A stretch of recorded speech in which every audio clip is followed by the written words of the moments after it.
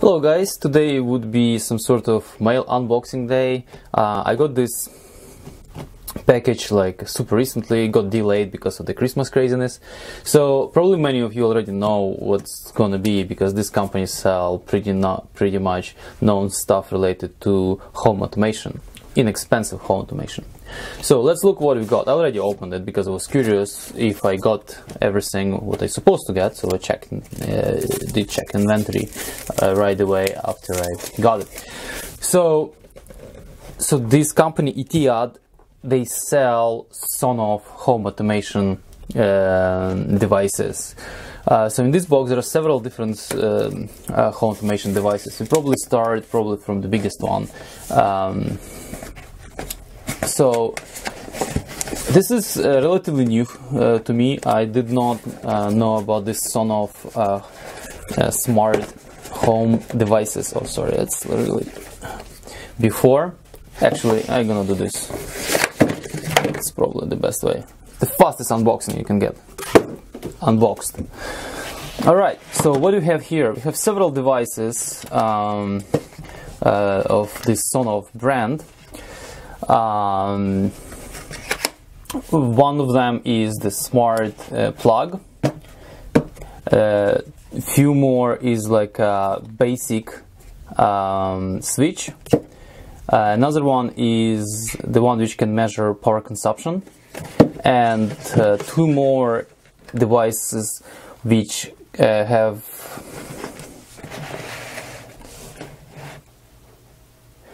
So here we are. This probably was the fastest unboxing. Just drop everything out of the box. So what do we have here? So this is Sonoff S30, which is like smart plug. This is North American standard. Also we have here Sonoff Pop, which is essentially a device which can measure power consumption. Two devices TH16 which have ability to measure humidity, temperature and humidity, and control the circuit based on that. And three basic Sonoff devices which just pretty much on-off switch for your electric powered devices, but this one's supposed to support MQTT, and there's also two sensors which go with these. So let's look in details on each of them. Okay, gonna move this to the side and get this device first. So this is supposed to be a smart plug. That's how it looks like.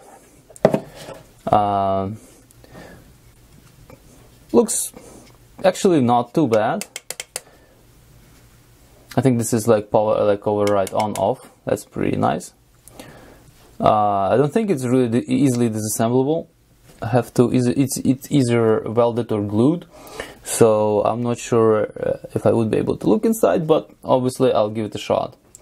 So that's all we get, and I think there's a little piece of paper over there saying some sort of warranty card. There's a warranty card.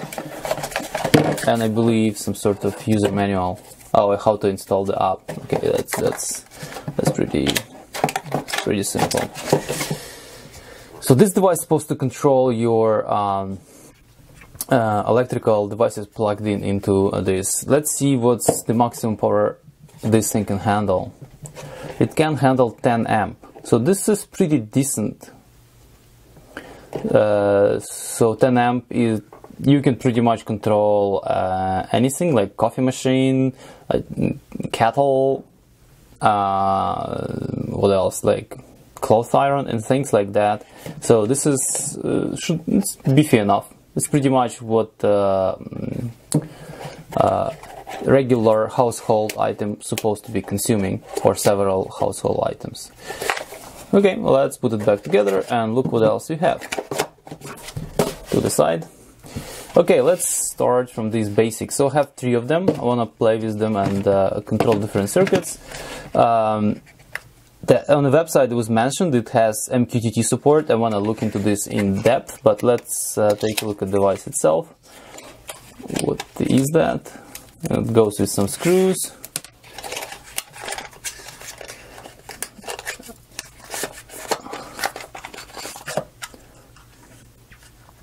Oh, it has a little kind of top over here saying like it's warranty or quality control stuff. Okay, another plastic top. So yeah, okay, so we have like screw terminals.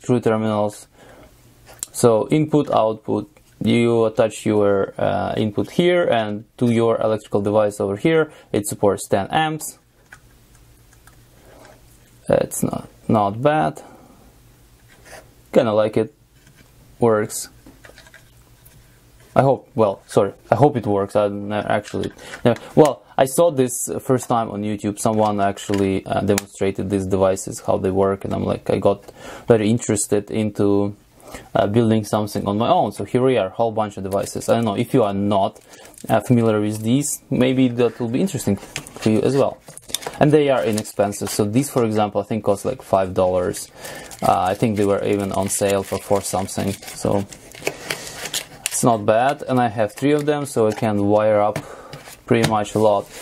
So these guys have also their own app. We're gonna try to connect to it and try to do something. But for now, let's go through remaining set of devices. Put this over here. Okay, so probably one of the most interesting device for me is this one, which has temperature humidity monitor Wi-Fi switch. So technically it's supposed to set your temperature and humidity, and it will power on and off some sort of device based on that. So let's open it up. Well, there is nothing really, probably going to be pretty similar to other device, but it's a bit bigger, and there is a reason for that.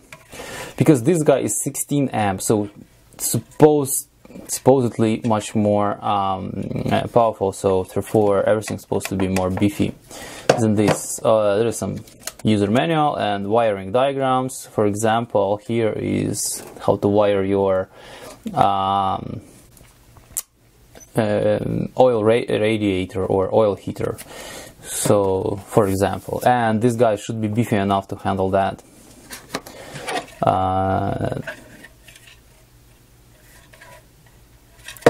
Also, obviously the most important is the external sensor, and note that sensors are sold separately, so they are connecting like this. Here we are. Now you are wired. This can be screwed anywhere you need it, and that's as easy as it can be. I'm not sure how easy to set it up, but so far that's how it looked like. Yep. Okay, that's probably gonna be some sort of explanation how to wire these things, but for now I'm gonna put it back over here. Okay, this is exactly the same device. I have 2 of these, so they're gonna go over here. Okay, so this another very interesting device for me is the one which can measure power consumption. Again, it's supposed to be beefy enough. It's again 16 amp unit, so it looks like pretty much look identical to the previous one. It has even the same hole over here, and curious how they look inside. Like curious to compare them. But so far this one would be just essentially have no controls. It's gonna just report power consumption. It would be nice to have like combination of these together with this. It'd be hilarious if you would be able to put sense resistor over here, upload some kind of new firmware, and have multi-purpose unit out of that one, or vice versa, like a wire 3.5mm jack to this one and connect it to microcontroller and have pretty much the same capability as the one with temperature and humidity, because essentially I believe they're going to be identical inside, and these guys pretty much will be based on the same schematic, but just use less beefy components to commutate the circuits. So this is all we have at the moment. It will be enough for me to build some kind of home automation around the house and see how it works. So next I will be just try to power it up. Probably the easiest would be just to play with this guy, because it's all self-contained unit and I don't have to wire anything, like, you know, any kind of wires and things like that. So that'll be the easiest unit to play with. and obviously if this one gonna work, all other guys would work. So I would like to see how easy it is to set it up and actually how it works. Alright, let's proceed to the next step. Now when we looked into whatever I got in the box, let's try to use it. Let's try to connect it to Wi-Fi network and see how it works. So for this I need a phone, obviously, so in this case it's gonna be iPhone, and we would have to install this EWE link application. Right, so I installed and registered and logged into this EWE link application. So now I'll try to add device. So this phone, I don't really trust this application too much because I think it wants too much of a lot of different permissions. So I decided to use the clean phone and install it on a completely separate Wi-Fi network on completely separate router. Wi-Fi router. So maybe a little bit paranoid, but anyways. So that's how it works. Enter your pairing, enter into press and hold pair button for power cable. I'm gonna connect it. Oh, whoa, it's okay. Holding for, I guess, 5 seconds. I see no signs of life, by the way. Hope this is not busted.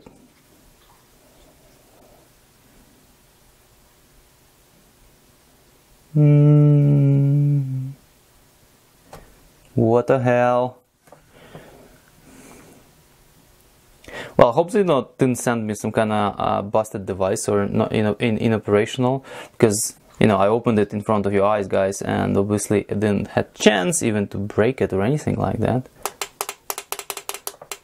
I think it does nothing. It just does. Let me connect something to it and see if it's even passes.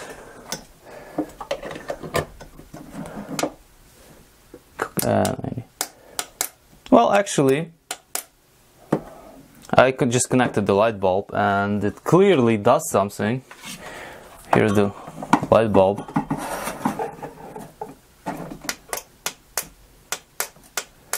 So it does work, but how do I put it in the pairing mode?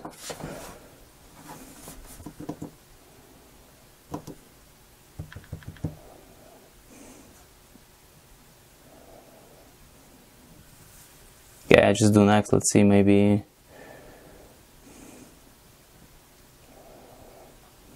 Okay, it wants my password.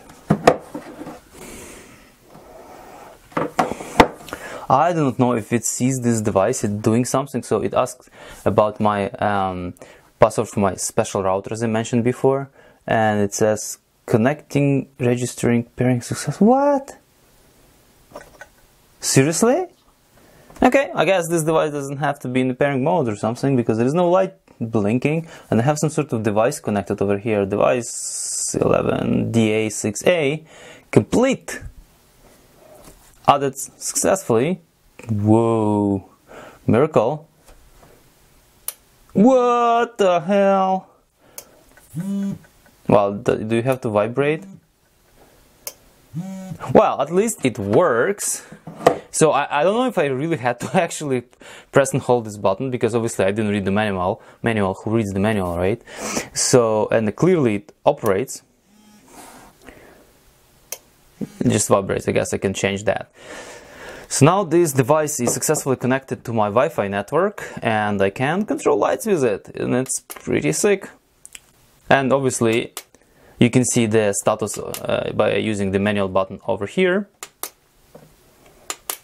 Very nice. Well, it works. That was actually pretty simple, aside the fact that you have to go on the website and register and blah blah blah. But still, registration on the website, sorry, not on the website, registration through the app was pretty painless.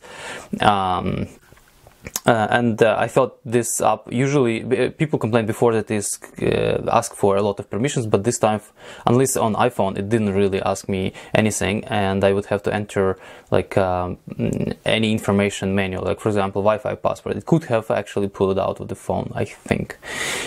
So this is the easiest device to try. I would like to try also this guy. But I do have to really find the kind of mains leads and actually connect it over here. So I would do it probably in the next piece of video. Also, I'd like to look inside, but I do believe there are many people already looked inside all these toys and already analyzed everything to bits, because this is very popular, apparently very popular hacking platform. You can really put new firmware, you can do all sorts of stuff, you can connect it to your, you know, local how you call it, local cloud or local IoT hub or gateway, and you don't really need this app and all sorts of related stuff. So it can be completely local, and there is also big benefits of being local, that I mean, not rely on network. So what if you have like internet outage and you like screwed, like you cannot control anything anymore? So it's very important to be independent, I think. So thank you guys for watching. This was, I hope, short video explaining what is Sonoff and how it works and how can you access, register and access this simple device. I may look into more depth with other devices, what I have here, and try to place them, but I do believe that there are many people already looked into it. And there is a lot of comprehensive information all over the internet, all over the YouTube and internet too. Yeah, thank you guys for watching. See ya next time.